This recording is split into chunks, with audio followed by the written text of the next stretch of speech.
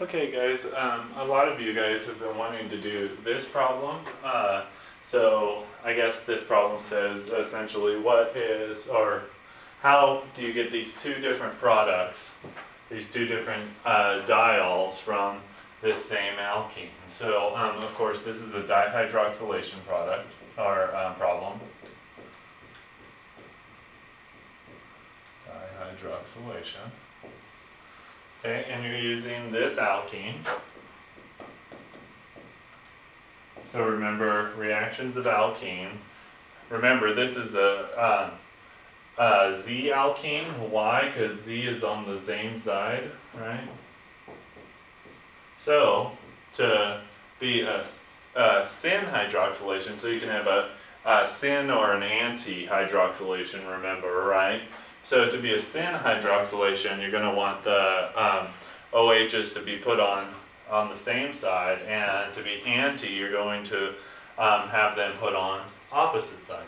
So in order to figure out whether this went syn or anti, you need to actually have these products in the same kind of conformation as the starting material to be really obvious. So the way I would do it is to take one of the products and just kind of conformationally change it. So you want to twist, we'll say, leave this side the same and twist this side to where we get the methyl in the same spot, or the hydrogen in the same spot as on the other side. If, well, we can hopefully already see, let's just twist this one down around like that. So if we do that, alright, so what do we get? We get this side, remember, stays the same.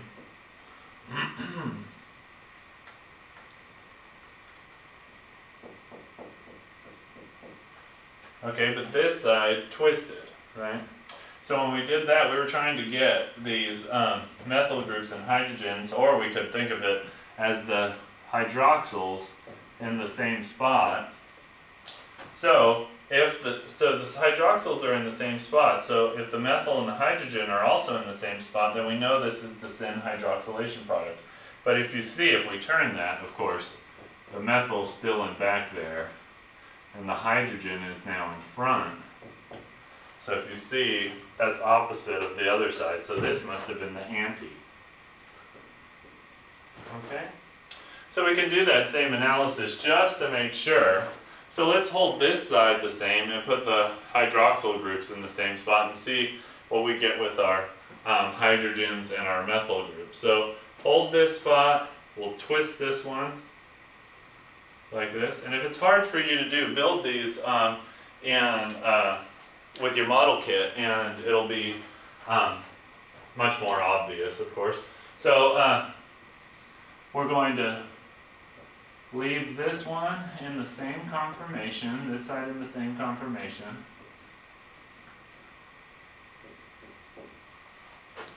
But this side twisted this way, right? So we're going to twist the hydroxyl group from the bottom all the way up to the top. When we do that, the hydrogen twists to the front, actually, here. So the hydroxyl group is there, and of course that must mean that the methyl group is there. And you can see this is the syn diol. So we've got the anti-diol here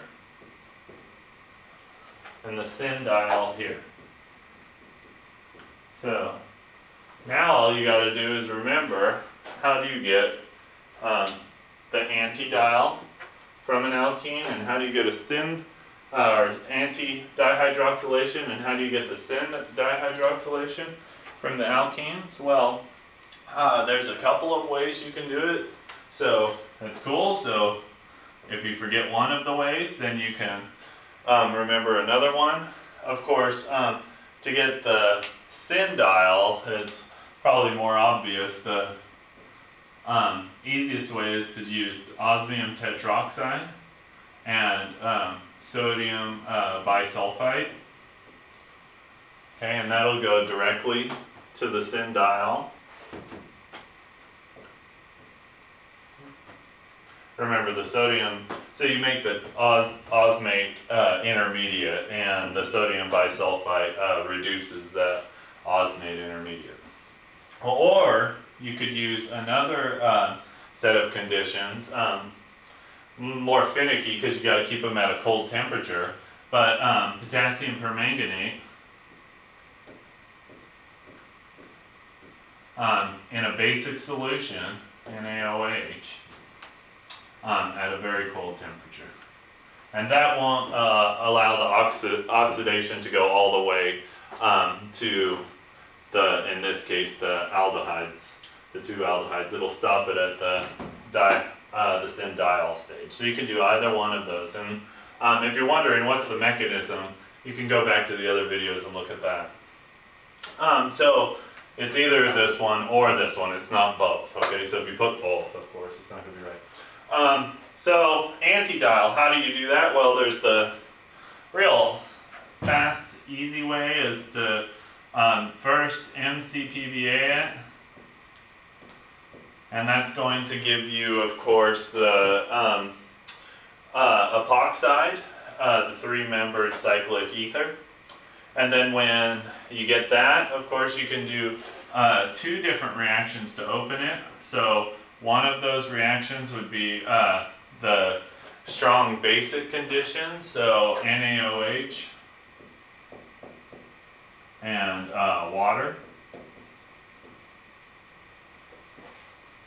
Okay, and that's going to give you the, of course, the SN2 attack from the backside of the epoxide, opening it from the other way, and giving you the anti-diol. And there's another way, of course, and I can see some of you guys are already telling me, it's the, so this might not be the most obvious way, but you can, it's something actually you learned from last semester, so it's Br2, H2O. Okay, and remember, what does that make? Yeah, that's right, the halohydrin. Okay, so yeah, the halohydrin is what it's called. That thing, right? Yeah, the halohydrin. And so that makes the halohydrin, and then what do you got to do? So you're still trying to make the epoxide, so it's essentially what you're doing is two steps to make the epoxide. For those of you who couldn't remember, mCPBA is what this is. And then, of course, then you're going to use a non-nucleophilic base like NaH, sodium hydride. That'll deprotonate the halohydrin oxygen, and then allow it to do backside attack on that halogen, in this case the bromine. And then you can use the same step up here, NaOH, H2O, to open up that epoxide. Actually, there's another way that you can open this epoxide. So there's another way to do this third step. And this is for both of these. In this case, it would be the second step. So it's either NaOH, so basic conditions, or acidic conditions, H3O plus, water. That will also, so this is like sulfuric acid or whatever, and that's the same thing here, or H3O plus. So sulfuric acid and water. That will protonate the epoxide oxygen, of course, and then allow water to be the nucleophile and attack. So if you're wondering about any of these mechanisms, there's videos of all of them. So go back and look at those videos, and you should be cool. Okay, thanks a lot. Questions? Okay, cool.